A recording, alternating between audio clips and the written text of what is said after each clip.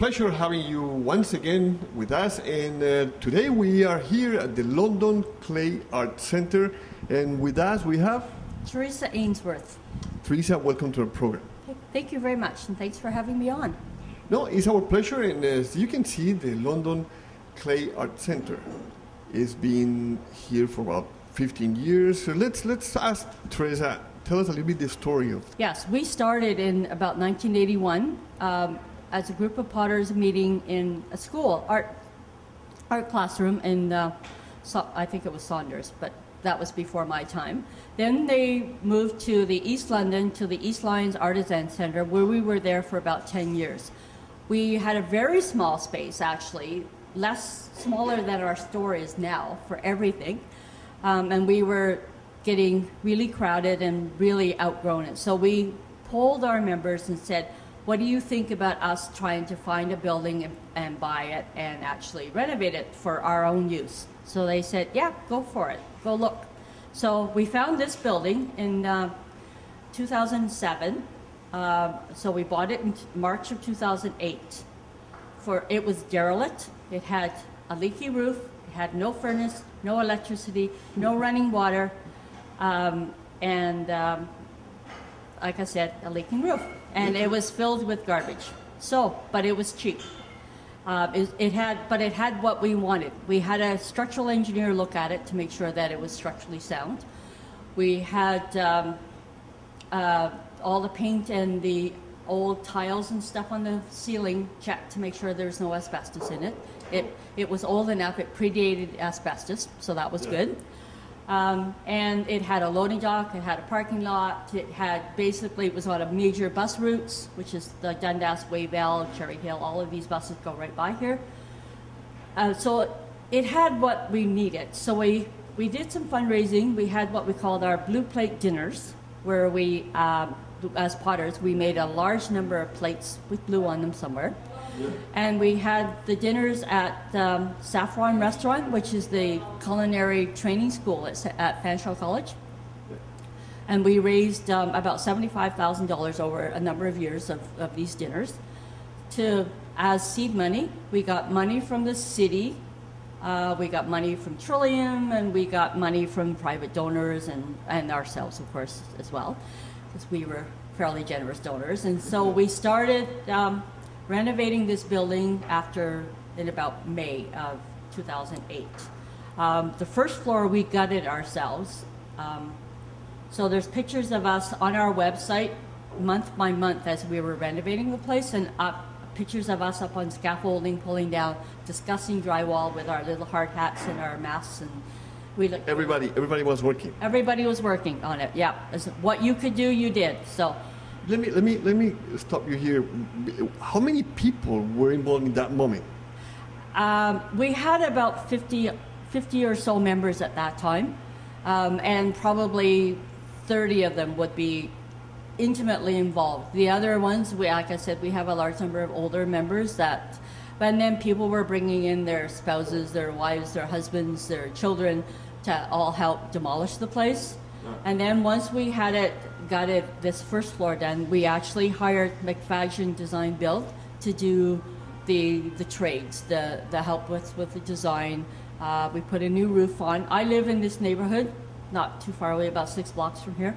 And so my job, because I said we had a leaking roof, until we got a new roof on, my job was to come down here every day it rained and empty all the buckets that we'd put upstairs.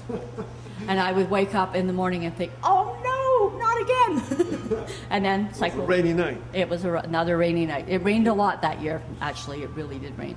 So one of the things we did, because we knew that hydro and gas, natural gas and that were only going to go up. So we put in a geothermal heating and cooling system in here.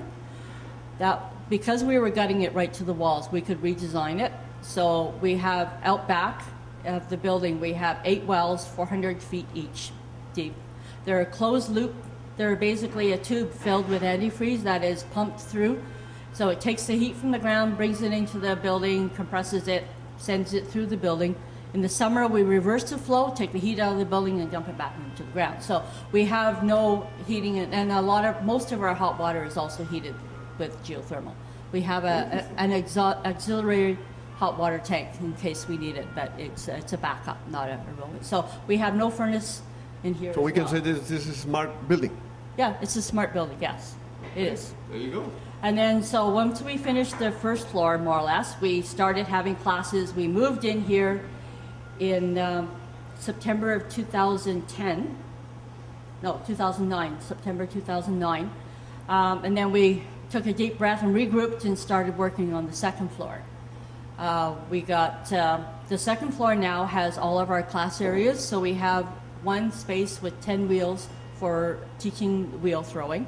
We have more private studios upstairs, and then we have another space for hand building, sculpture, that kind of stuff. Teresa, now the story is amazing. How when you come here and you see the building, you are watching right now on TV, of the location, the place itself is extremely good, extremely well organized, and knowing the story is amazing. Now, how many people are involved at this point? At this point, we have about 150 members. All active members, they all come here? About 80, between 80 and 90 of those 150 actually work out of here all the time. The rest of them are people who are members but who have studios or partial studios at home. And so they may have a wheel at home, so they'll just come in here to glaze and to fire their pots. Okay. And yeah. For now, we're going to go for a small break, and when we come back, we're going to go with Teresa, and we're going to do a tour of the place. So we'll be back in one moment.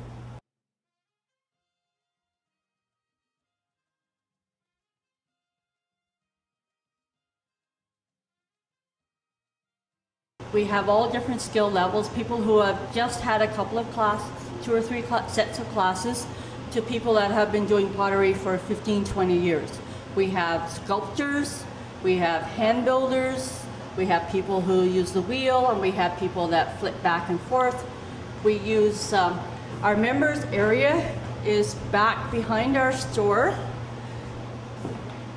We have a number of wheels here that they can use that are available 24 hours a day. Our studio is open 24 hours a day to members. They have shelf spaces where they can put all their pottery and their tools, their glazes, whatever they want to use.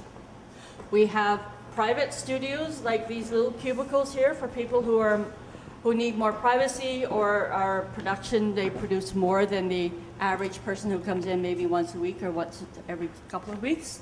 This happens to be my rather messy studio right now. We have a fairly state-of-the-art. We have a lot of tools, a lot of ways of working. We have members who are relatively recent, like Anna Maria here, who is more of a sculptor.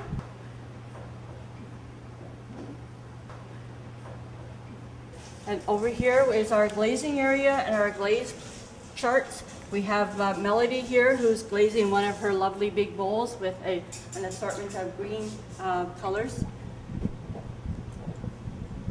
So what's going to happen after she's doing this? After she's finished glazing, it'll go into a kiln to be fired. We fire up to 2185, so 2,185 degrees Fahrenheit. And it's a fairly slow process, so it takes about 12 hours to get up to that temperature, and about 20 hours for the kilns, which is where we actually, what we call our big ovens, to cool down. So it's about a 36-hour process for each run. When pots come out of the kiln, they're put here, and we actually, then whoever's pot it is will take it home and or put it up for sale in the store. And this is our kiln room. It's a specially vented room right now. We have 4 electric kilns, and eventually, when we have enough money, we will have a gas kiln. That's something to be done in the future. So all pots are fired twice. This is the first firing. It goes up to 1900 degrees, and it just makes the clay solid and hard enough, but still very absorbent, so it will pick up the glaze. And then the second firing after it's been glazed is to 2185 degrees Fahrenheit, and this is what it looks like when it comes out of the kiln. So you can see the different colors of glazes here. There's a black with a ready gold color. There's greens, there's blues, there's... I hope you like what you saw, and okay, Teresa, I really like it. Congratulations. Thank you very much. We're very proud of our building, and we're really proud of our members. We're a really cohesive group.